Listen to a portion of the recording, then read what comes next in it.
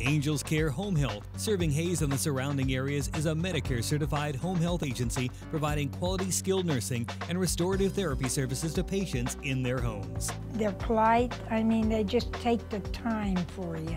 Angels Care is there to help 24 hours a day, and all services are covered 100% by Medicare for patients who are eligible. I like the Angels for what they've done for me. Angels Care Home Health. We serve patients. Eagle Community Television presents Community Connection with your host, Mike Cooper. Hello and welcome again to Community Connection from Eagle Community Television. Thanks for watching. Thanks as always to the producer and editor of our series, Jeff Durall. We're at Rary Call on the campus of Fort Hays State University with Associate Professor of History at Fort Hays State, Dr. David Goodlett, as we talk about movies and history. Also songs as well with Dr. Goodlett. Now in your 20th year of teaching at Fort Hays State. That's been here a while. That's quite a record, Dr. Goodlett. Tell me about movies and songs as it relates to history and how the integration of movies and songs into your classes came about. Well, movies came first in the sense I started integrating them before I did songs, and I do it more with films. I have particular approaches to using songs in it, but first of all, a lot of students and non-students for that matter have an understanding of history through watching films, and therefore I can use the films to highlight certain points, to show certain patterns from one culture to another, because I teach world history, and also to correct some misimpressions they might have picked up specifically because the movies had them. And I use the example frequently of the movie 300, which is a very entertaining movie about the events that lead up to and including the Battle of Thermopylae, where the Spartans met the Persians. And I like to point out it is an enjoyable movie, but the Spartans were not wearing modified Speedos, and they did not fly through the air for 15 feet at a time, and Xerxes was not 10 feet tall based on any evidence we have. So I don't know whether any of them end up thinking any of that is true. Particularly the lack of armor, because the Spartans were wearing armor. They wanted to live as they could. And it corrects some misimpressions. The Old West. A lot of people are under the impression, because movies have had it as a theme since it began as dime novels back in the 1860s and 70s, about wagon trains going across. And the image of them going into a circle with American Indians riding around shooting at them. And we don't actually have a single incidence of that happening that we know of. There were such attacks, but there was no going into a circle. That seems to have been derived from the movement of the Afrikaners in South Africa trying to escape British rule. But the climate there was very different. They had water that would come down. They wouldn't run out of water. And it did happen. They were traveling in wagons frequently. So apparently, at least as far as we can tell, somebody aware of that happening in South Africa a couple of decades earlier decided to throw it into a novel. Does it bother you, Dr. Goodlett, that movies sometimes take license with the truth? It doesn't bother me at all if it's not trying to tell you this is true. If they just use it for entertainment purposes, it doesn't. That's why I still enjoy the movie 300. Sometimes it bothers me a lot as a historian, not necessarily as a film buff, but as a historian, when they are trying to make you think something is true. And I use the movie JFK as an example, and a lot of people do, because it's a brilliant film. As a film, it's a brilliant film. But it presents history, mixing documentary footage with fictional footage. It presents it as though it wants you to take seriously, this is what led to the Kennedy assassination, the President Kennedy assassination, when in fact it combines multiple conspiracy theories simultaneously and ends up being taken literally silly, because there's no way that happened. Even if you believe in a conspiracy theory, you wouldn't take 5 of them and put them in combination all at the same time. But it is, so I point out it's a wonderful film, but you don't want to base your opinion about what happened on during the Kennedy assassination on that film, because it's definitely not accurate in many respects.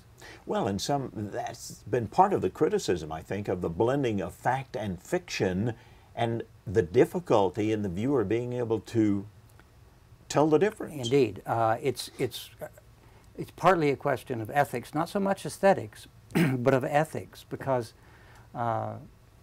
you can mislead very seriously people if they think you see something that's actually footage shot at the time and something else that looks like footage shot at the time but is not, unless you go out of your way to let them know. Somewhere in there that's actually made up, then people can be not only misinformed but have their understanding distorted. You also say that films, back to the original concept, can really transport students to a different time and place that they've not experienced themselves. Sometimes it's why I recommend a movie when I'm talking about a subject that I know that very few of them have seen. One movie that now I discover the small number of people have seen, sometimes I'll have a class with nobody having seen it, is called The Quiet Man, with John Wayne and Maureen O'Hara, directed by John Ford, because it's one of the probably 10 most purely entertaining movies I've ever seen. But it's a great way of explaining the concept of dowry when we're discussing the evolution of both human beings, relations between men and women, and economics, and how dowry is a much more complicated notion than the average person thinks. And there's confusion between the two main characters in there over what's going on, and that produces the conflict that they have. It's also tremendously funny, and it's got one of the best and longest lasting fistfights you'll ever see in a movie. But it actually is a very good example of how complex the idea of dowry is. Anthropologists probably would like that aspect of it very much as well. Well, and it also favors one of your favorite actors, John Wayne. Indeed. Wayne and Cary Grant and Fred Astaire are my three favorite on-screen performers. They've all been dead for over 30 years.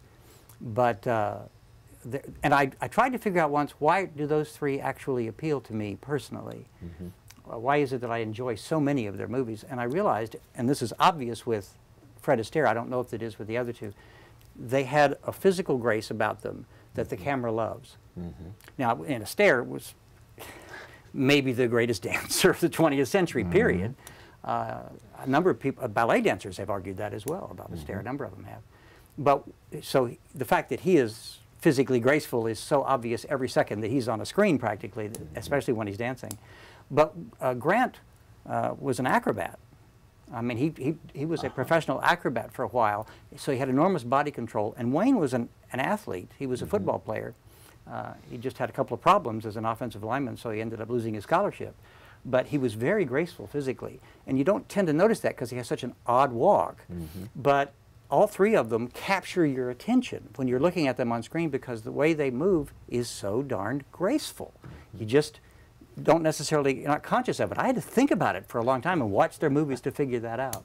So yeah, that's why those three are my favorites. I have to ask you about a couple of movies that obviously have relationships close to home here, one of which is Wizard of Oz back in the 30s. Talk about it. Well, in fact, obviously, the opening and closing of that movie have left, for many people across the United States, their visual image of what Kansas is. Yes. That there is beauty in Kansas might not be something the average person would think about if they've never been here, because it's so Dust Bowl-ish looking.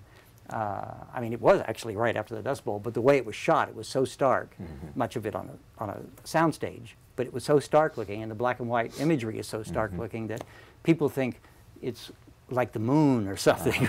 And that negative concept has prevailed over the years. Yes, it has. I mean, I know people throughout the United States who just immediately, you mention Kansas and they go, why would anybody live there? Because they still can't get that image out of their heads. Yeah. Talk about Paper Moon, the one that was actually shot in this area. Yes, and it's a really good film with Ryan O'Neal and Madeline Kahn and Tatum O'Neal.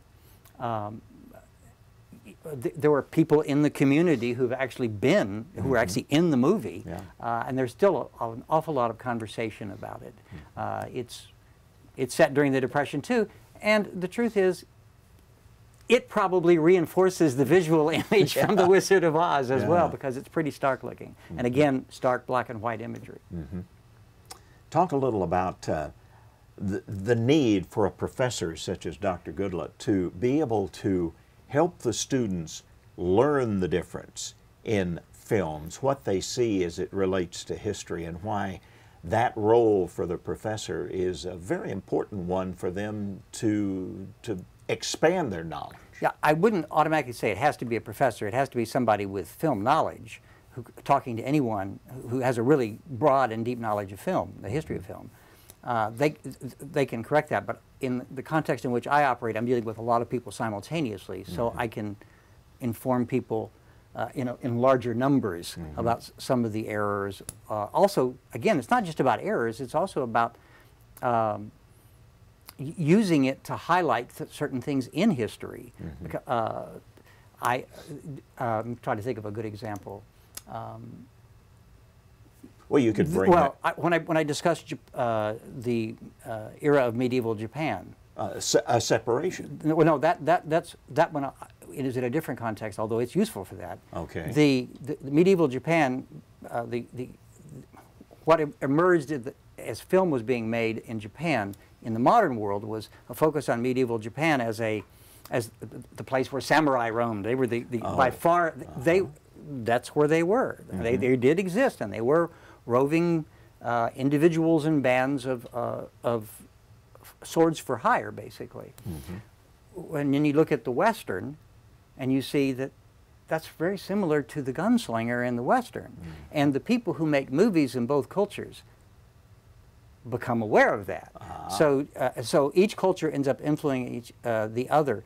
A number of the Japanese filmmakers who come of age in the 30s and 40s, including Akira Kurosawa, who's probably the most famous, although he began a little earlier than that as well, they will watch John Ford and Howard Hawks directed Westerns, and you can see how they blend that into how you make a samurai movie in a number of ways, visually and a number of other respects. But then you go back and you look at The Magnificent Seven, an American Western which is a remake of Kurosawa's The Seven Samurai, or A Fistful of Dollars, which made Clint Eastwood a movie star, is a remake of Kurosawa's Yojimbo. And each culture influences the other. And when you're teaching a world history class, and you're constantly trying to show how cultures interact and actually influence each other, that provides a perfect venue for it. Wow. We're nearing Halloween again this year, so we have to talk about horror movies and their influence on us and on society. Well, there's particularly over the last 30 or 35 years, there's been a whole lot written about it, not all of it scholarship, but a whole lot written about it regardless.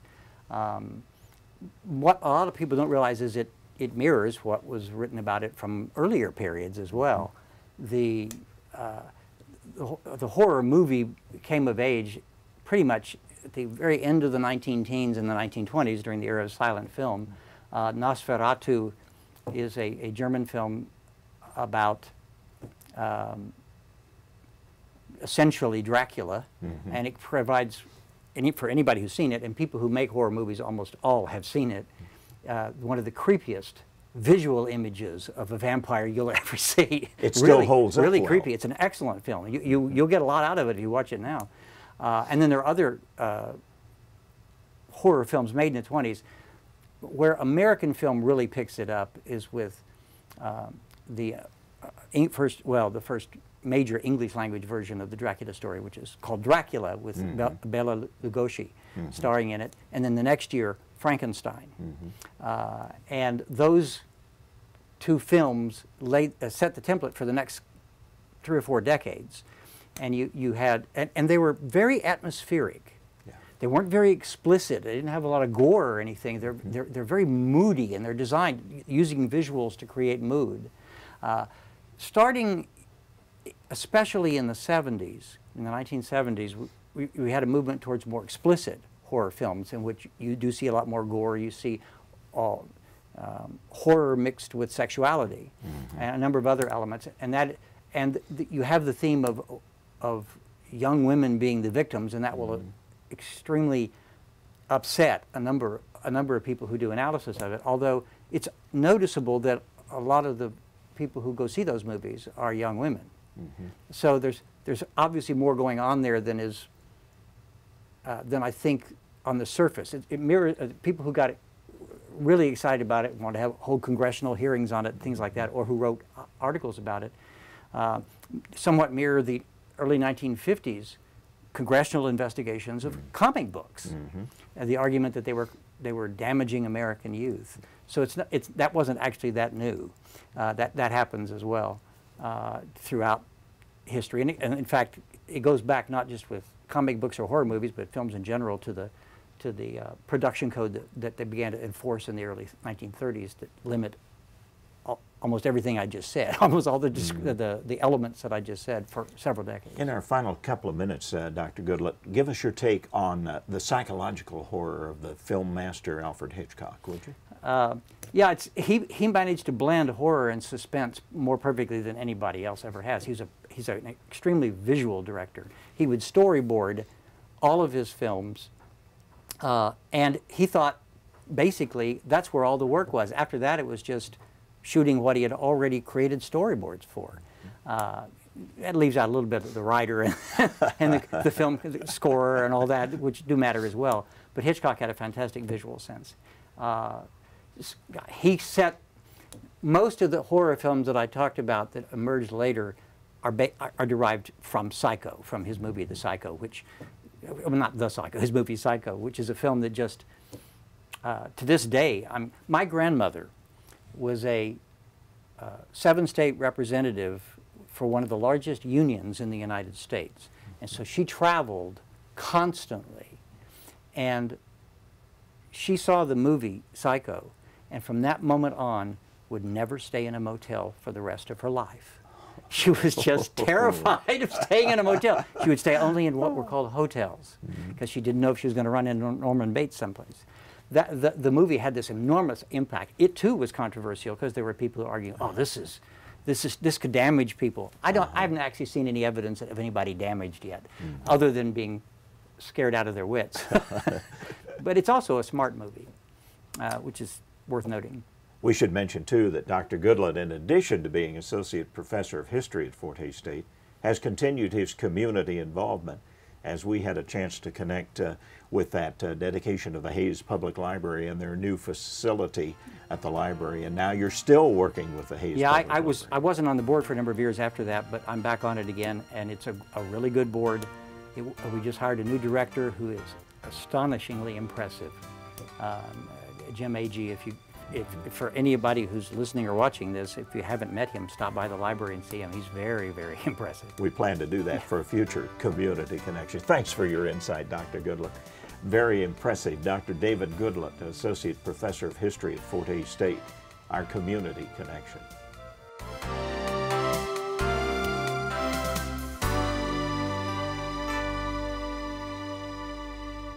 Angels Care Home Health, serving Hays and the surrounding areas, is a Medicare-certified home health agency providing quality skilled nursing and restorative therapy services to patients in their homes.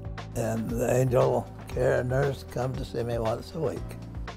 Angels Care is there to help 24 hours a day, and all services are covered 100% by Medicare for patients who are eligible. Angel Care has helped to stay home.